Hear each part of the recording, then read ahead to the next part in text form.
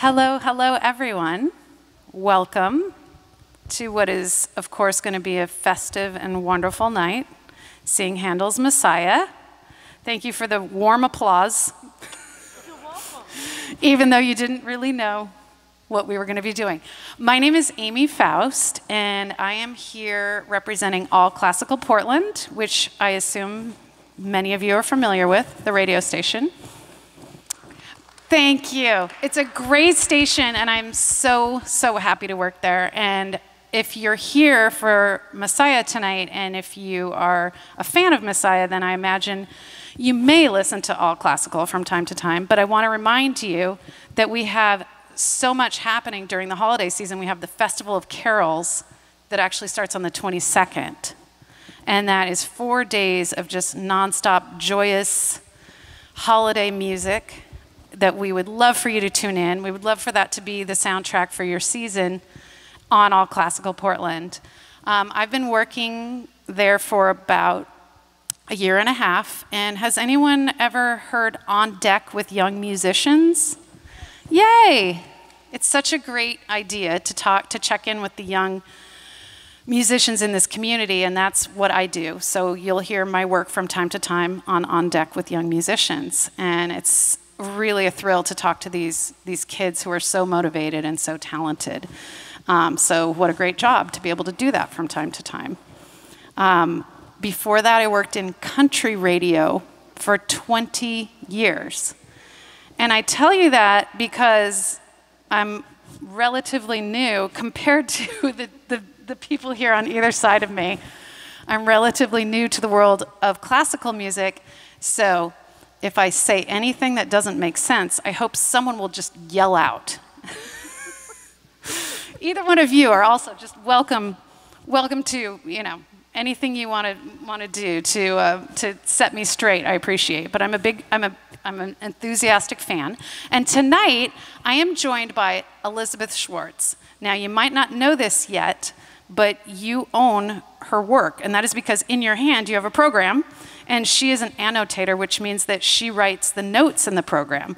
And if you don't read the notes, you're really missing out, because she puts a lot of work into that, and we'll talk about that. She puts a lot of work into creating a story for you to really make sure that you're experiencing the music to its fullest and getting the backstory and all kinds of interesting details. I loved reading your notes, so thank you. Well, thank you. And this is Ethan Sperry. And Ethan will be directing the choir tonight.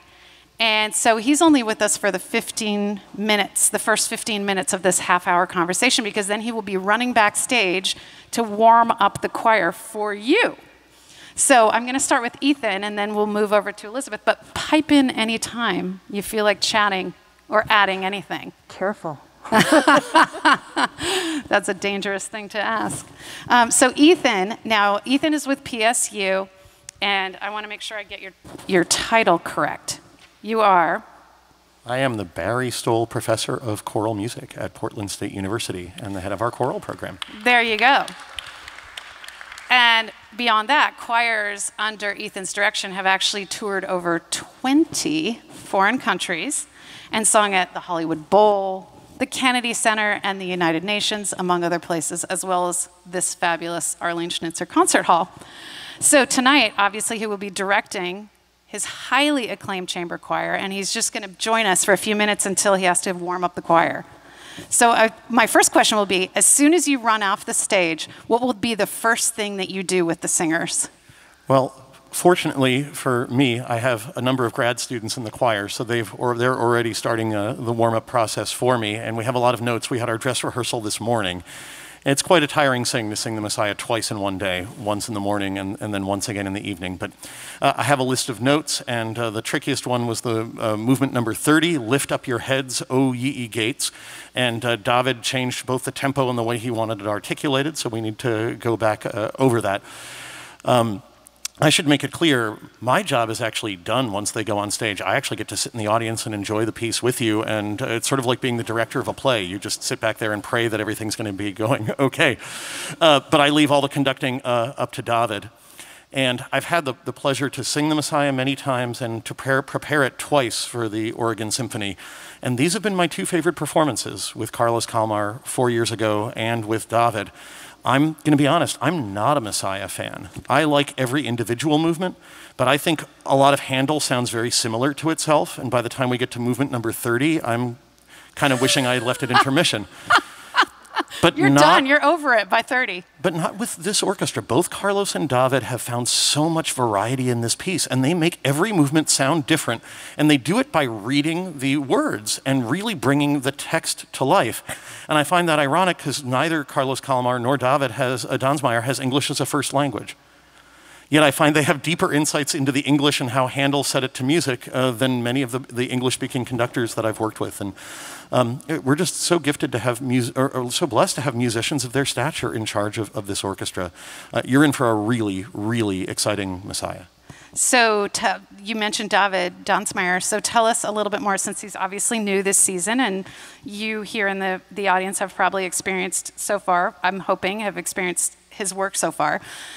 He's brand new. Tell me your impressions and what you really enjoy about working with him. He's really fantastic. It's given me a little bit of an ego check. He's the first, I've prepared choirs for a lot of orchestral conductors, but he's the first one that's younger than me. And that can be a little hard, but it's not. He's exquisite. He's fantastic with the students. The rehearsal on Wednesday that he did with them, just with my students and the pianist, was one of the best rehearsals I've ever been at. It's highly demanding, but really positive, reinforcing, engaging, everything you could hope for somebody who's used to working with professionals who then comes in to run a student rehearsal. But he brought it to such a high level. He actually scanned his orchestral score where he had marked like every phrase of the piece, where he wanted crescendos, diminuendos, what dynamic, where the stressed syllables were, where the weak syllables were, where to put the consonants. I mean, he sent all of that information to us so that we literally had all of that in our hands. And then he's a great musician. Even though that's what he thought he wanted when he scanned his score a couple months ago, he changes his mind on the fly. So he's really giving the students a full, like, this is what it's like to play at the professional level, is to be able to make these minute adjustments just at the moment. And it's a real joy working with him. I'm so glad he's our new music director. I think he's wonderful in every way. And we think of something like Messiah as being something, well, that is all written in stone, and you do it this way, and that's how you do it. But as I understand it, it's not really that way. There isn't a lot of direction given by Handel. It's not the same as other pieces. So there is actually a certain amount of interpretation that goes into it. So you're saying he's actually throwing a lot of that in there. Right. One of the dangers about performing Baroque music is, at least when I was a younger musician, I don't think we understood this as well, but the way music notes are written has evolved over time. And over time, composers have put more and more markings into their music. So quarter notes, eighth notes, all the beaming, the rhythms, the pitches, the clefs, key signatures, all of that existed, but the metronome didn't exist. So Handel didn't put in exact markings for speed. He put in more general guidelines, words like allegro or andante, that give you a lot more wiggle room than saying the quarter note is 96, where, click, click, click.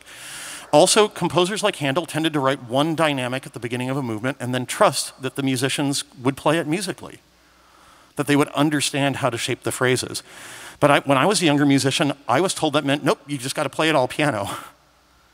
And that led to very boring performances of the Messiah or other works by Handel where you just sort of be monochromatic. And because those other choices aren't in there, the conductor or the performers have so many choices about where they want a crescendo and diminuendo. And you'll see that David is asking for very dramatic changes and very interesting shapes of phrases and changing movement to movement. And it's been a really cool process to watch what he wants versus other people that I've worked with.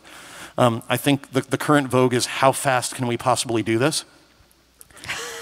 And there are two movements where David is doing that, and it is scary. The students are terrified, but fortunately we're wearing masks, so you can't really tell. But we've worked to get it up to the speed that he wants, but he's also allowing some pieces to be slow and to really give us a lot of different character instead of just being virtuosic. So here's a question. Is there a hierarchy? Like, if he comes in and says, I want this, this, and that, you say, yes, that's how we will do it. Or do you say, no, David, I actually think it should be this, this, and that? Is there any pushback? No, that's not my job. I mean, if there's enough time, we do like discussing these kinds of things, and I've brought up some of those kinds of ideas, but really I think my job is to provide the interpretation that he wants, and that's actually the job of everybody on the stage. The whole reason for conductors is that if everyone here were allowed to play the piece their own way, we would get chaos, even though all the musicians on the stage are very accomplished, and they could all come up with a great interpretation. Someone's got to pull it all together and get us all to do it the same way. The only place I really could step in is if I had to say, you know, I don't think we can actually sing it that fast, or singing it this slow is going to make it really hard for us to, I mean, if I brought up a technical challenge that's out of our capabilities. But for the students, they really love him too. And when David decided to go faster, they're like, we are going to do this. So, and it was great. I attached a metronome to in my phone to the speakers in the choir room, and it was going bang, bang, bang, bang, bang, bang, because it was really fast, out of the speakers in the choir room for us to make sure we could do it at his speed. So the speed sounds like something that, do you think it's enough of a difference that the audience tonight is going to say, whoa, slow down, this is crazy? Or do you think or is it more subtle than that? You'll know. That is exciting. Is there anything else that you would want to tell the audience? You're going to notice this, like this is a thing that David came in and said, this is what I want to do, and it's a really specific moment that maybe surprised you? Maybe, but I'm not sure I want to give away the surprise. Ooh, so no, but these are the surprise. people that came earlier, so because they wanted extra information. Give them a spoiler, so they'll be clued in. One of the well, there's two things that David is doing that I find really special. The first one is that he begins the Hallelujah chorus quite soft, and most people just blast their way through that entire piece, and that's not actually what Handel wrote in his score. That it's supposed to start as like this vision, and then it grows and grows, and then there's one section in the piece where we sing, and I'm Jewish, but this is a Christian piece. It says, the kingdom of this world has become the kingdom of our Lord and of his Christ. And you actually hear in the music a transformation from soft to loud. That the moment that the kingdom of this world becomes heaven, you hear that in the music, and then it becomes loud and triumphant and everything like that. And it's really exciting to experience that transformation that Handel wrote in the music, but most conductors leave out. They just play the whole thing loud. And then I just talked about all the variety that he does. At the very end of the piece, Handel writes his most complicated fugue on just the word amen. And it's a very, very hard piece to sing, and it's the only time Handel is famous for his canons where you hear one part come in on a melody and then the next part gets a turn and then the next part. And this is one of the only movements where he overlaps the melody, where everybody's singing at the same time, and sometimes some parts are singing the melody right side up and some of them are singing it upside down, and it's incredibly complicated writing. And this is the one place where David has asked for no dynamic change. First we just sing everything completely piano and then everything completely forte. As if like all the shaping, everything, I'm done now, just amen, so be it. It's soft, and then it's loud, and then everything you need to hear all the moving parts is actually in the music. The performers don't need to bring anything to it. But after so much shaping and after so much contrast, that choice to just have this blanket ending is quite stunning. So those might be two of the places that I would listen for. That's fantastic. That's going to make it so much more interesting when we get to that point. Now, tell us a little bit about the singers that we'll be seeing tonight. How long, I'm imagining for some of them, this is the first time they've ever performed this, and I know that you're kind of known for more contemporary works and performing those in international works. And so for your singers, what made this different, and what was exciting about it, and what was challenging about it? Yeah. I think you're going to see 42 singers on stage tonight, and I think 5 of them have sung the Messiah before. So wow. For 37 of them, it's going to be their first time singing the piece, and it's going to be hard to top this. So clap extra hard for them, knowing that it's their first time. And those singers were also on stage for Mahler 2 at the beginning of this season, and we had another concert in between. So in the past, this is the end of our 12th week of rehearsal for this year, and the Messiah is for them probably 3 times as much music as we normally learn in a 10-week quarter. There's just so many notes. And to come out of COVID and have to learn that and Mahler and another concert, it means these students have worked really hard. They've learned 4 times as much music in this quarter as they would normally do. And at a time where we're sort of not used to working that hard, and you can judge for yourself, but I have never been prouder of a group of students and how positively they've responded to that challenge. It's like, yes, we were silent for a long time, now let's just do this. Let's do Mahler, let's do our own stuff, and let's do the Messiah, and let's really, and you can see it, they're marking their scores. We have a channel on this application called Slack. They're sending comments to each other about how we can all do better. It's really exciting, but it is a lot of work, and I think that's what it takes to be a classical musician. And in college, very often with our music majors, we'll be like, oh, you get to sing these 2 songs at the end of the semester for your faculty, and that's what you're going to be graded on. And then you get into the real world, and you realize how much music you need to learn every week to make a living. And so this is a fantastic, not just musical experience, performances with the symphony, but it's a real education in what it might mean at that next step. But of the students you're going to see on stage, 6 of them are graduate students in conducting, meaning that they want to be choir directors when they graduate, and all the others are undergraduates. And some of them are voice performance, probably about 10 of them. 20 are music education majors, meaning they want to be school music teachers, elementary, middle school, or high school vocal music teachers. And then I think we have just 4 who are not music majors in the choir, and yet are doing this on top of their other studies as well. So that's sort of the makeup of the group. There's only 1 freshman in the group, and then a few sophomores, and then a lot of juniors and seniors, which is pretty typical. We have 7 choirs at Portland State right now, and so this is the most heavily auditioned and the group that works the hardest and is getting these kinds of real professional experiences while they're still in school. And if you need to make some summer plans, we are going to be representing the United States of America at the World Choral Exposition in Portugal this summer, which is celebrating the 40th anniversary of the founding of the International Federation on Choral Music. So if you need somewhere to go for Labor Day, I suggest you go to Portugal. And you can hear us singing with 11 different choirs from 11 different countries in all over the area, and that should be a lot of fun.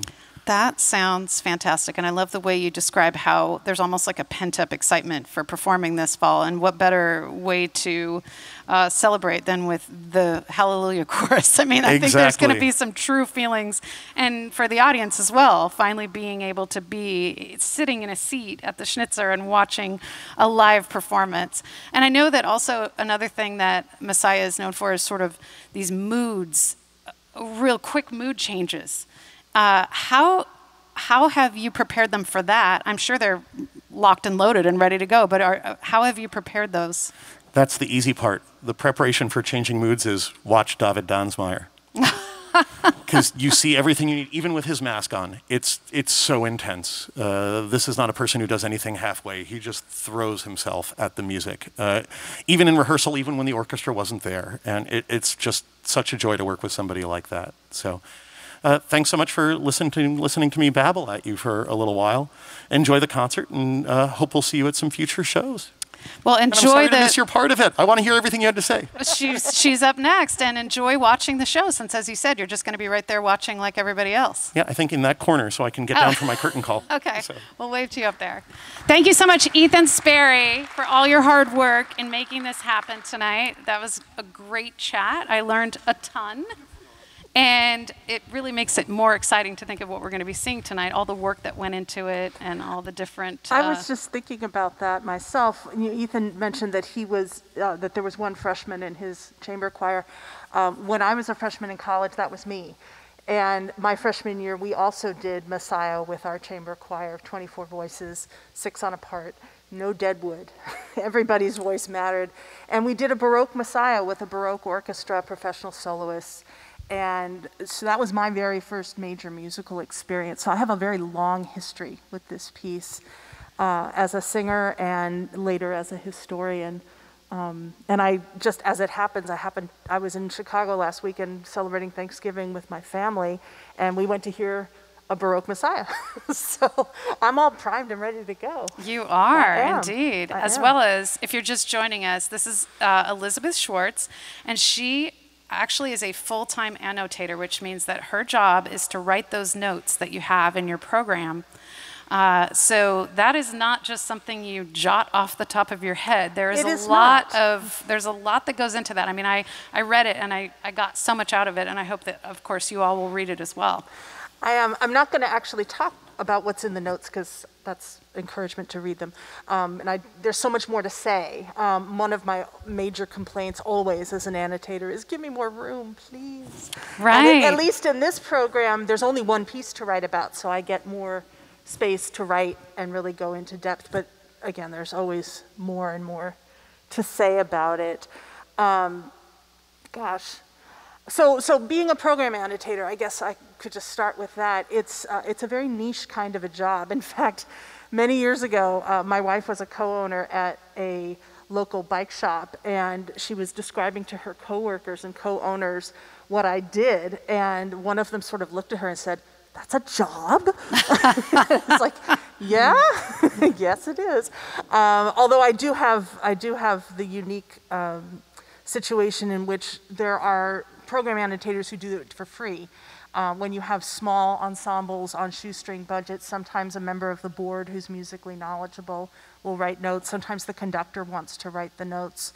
It just depends. But I write notes for the Organ Symphony, and I have about 9 or 10 other clients currently right now. I write for ensembles around the country, and also locally, Chamber Music Northwest. And it's great fun. And I'm doing it full-time now, but most annotators don't do this full-time. In fact, I only know of one other person who does it full-time, and I think he's close to retirement, so I might be the only one. Wow. I meant to ask you, and this is just a general question, how many times do you think you've seen Handel's Messiah? Seen it? Fewer times than I've performed it, definitely. Oh, really? Yeah. Okay, so you've been in it more times than Yes. you've seen it. Yes. Okay, so total number for both, what would you say? Oh, gosh. Well, a couple dozen maybe. Couple dozen. Yeah. Now I wanted to ask. That's over, 30 plus years, mind you. Right, That's right. not like every weekend. That would be a bit much. So, So I also wanted to ask the audience, because I'm curious. First, let's start with this. Is there anyone here, and I doubt it, is there anyone here tonight who has never seen Handel's Messiah? That is so great. exciting. That is exciting. Yeah. So you definitely need to read Elizabeth's notes, because you'll get the whole story. It's such a fascinating story, how it came about and how it's evolved, and just how quickly he wrote it. Yeah, it's interesting. Handel wrote Messiah in a 3-week span. And as Ethan mentioned earlier, there are 30 movements. And that's a lot of music to write in 3 weeks. And we're talking including scoring, orchestration, the whole bit.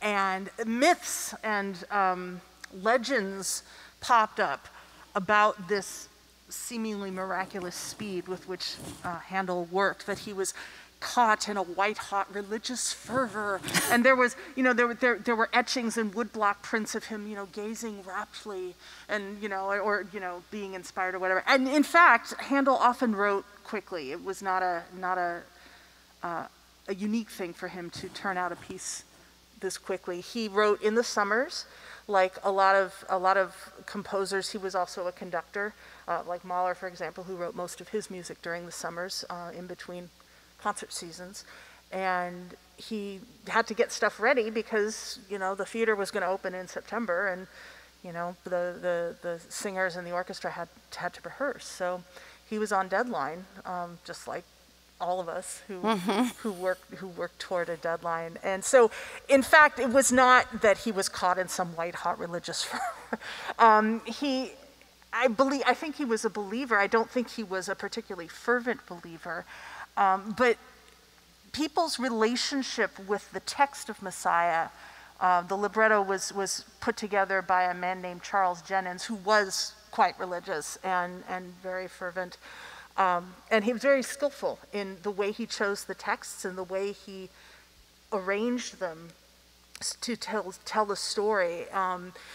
It's very interesting in that he created a drama that happens to be about Jesus. And Jesus' name is almost never mentioned. The word Christ comes up in the Hallelujah chorus, but other than that, you don't hear the word Jesus or the words Jesus. So you could think of this Messiah as being, it's not the Messiah, it's simply Messiah. So it has a more of a universal application to it, which is an interesting thing to contemplate. But people had a different relationship with the Bible in Handel's time than they do now. Most people read a verse every night before they went to sleep. Bible verses were often quoted in conversation. It was, you know, and this was not because people were overly religious necessarily. It was just, it was the text of the times, basically. There was less competition. It was no, I mean, it was a big, right, but it was a big part of everyone's daily life, and there was not a lot of noise to compete with that. No, and Jennens chose his texts knowing full well that many of them would be instantly recognizable to people as part of their daily Bible reading, as part of their weekly church going. And so there was an intimacy and a familiarity with the text right away that I think helped people to connect with this piece. And that's independent of the music, which is a whole other area. And I loved what you said in the notes about how, for people of that time, the words in this piece that you're going to be seeing tonight were so familiar that it was almost like what the most equivalent thing now would be a bunch of jingles or slogans, like just do it. Yeah. You know, it was stuff that they were hearing constantly. It wasn't new input for them. It also, because these phrases were in constant usage, there was an everydayness about them. This was not an exalted tale. This was not some otherworldly narrative. You know, this was a story they all knew, and this was a story told in phrases and verses that they all knew extremely well. And so there was this instant sense of, oh, I know how this goes, and that was really, I think, again, helped to make people connect with it quickly. I wonder if there is anything else you could tell us to put us in the mindset of what it would have been like to witness Messiah in the 17 or the 1800s. I mean, we can already now imagine that this was familiar to them, but is there anything else that can sort of put us in that in place? Well, Handel, I am actually going to break my promise of not talking about the notes, because I'm going to talk about something that's in the notes very briefly.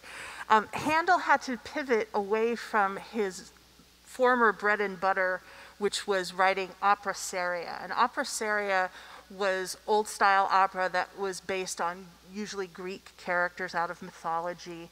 And by the 1740s, this style of opera was falling out of fashion, and fewer people were coming. Handel had a couple of different opera companies that had failed financially, and he saw the writing on the wall, and he said, well, I gotta give the people what they want. And so he decided to stop writing opera altogether, and in fact he did, and concentrated solely on oratorios. And Messiah is only his most famous oratorio, but there are many, many others that are also still performed today. One that you might be familiar with is Julius Caesar, and Judas Maccabeus, and gosh, I can't even think of all the others, but there are many. Messiah is just the most popular. But they're all very good. So I see from our trusty stage hands that we may be coming to the end of our time. Any more time, or do we have to leave? So be sure to read Elizabeth Schwartz's notes, because also she explains some really interesting moments that you can pay attention to, where a word, like such as the word astray, and if you've seen Messiah before, you might know this, but the word astray, it's almost like wordplay, where it is wordplay. Where he'll take a word like astray and he'll put a bunch of notes on it that kind of go astray. So there are a lot of moments like that she points out in the program that will help you appreciate this sort of all the cleverness of this piece, as well as the beauty of this piece. So thank you for everything that you've written. You're welcome. And be sure and read that. And thanks for joining us. And then I did ask if anyone has never seen it. Now I want to ask, raise your hand if you've seen the Messiah 5 times. Nice. Okay, keep your hand up. Keep your hand up if you've seen it 10 times. Okay, let's go for 15. I'm actually trained as an auctioneer, so all of a sudden I feel like I'm auctioneering. 15. We have this person right over, 2 people right over here have seen it 15 times. So can you shout out how many times you actually think you've seen it? 30. Wow. 32. 32. Goodness. That is amazing. Well, is tonight your 33rd? Lucky 33.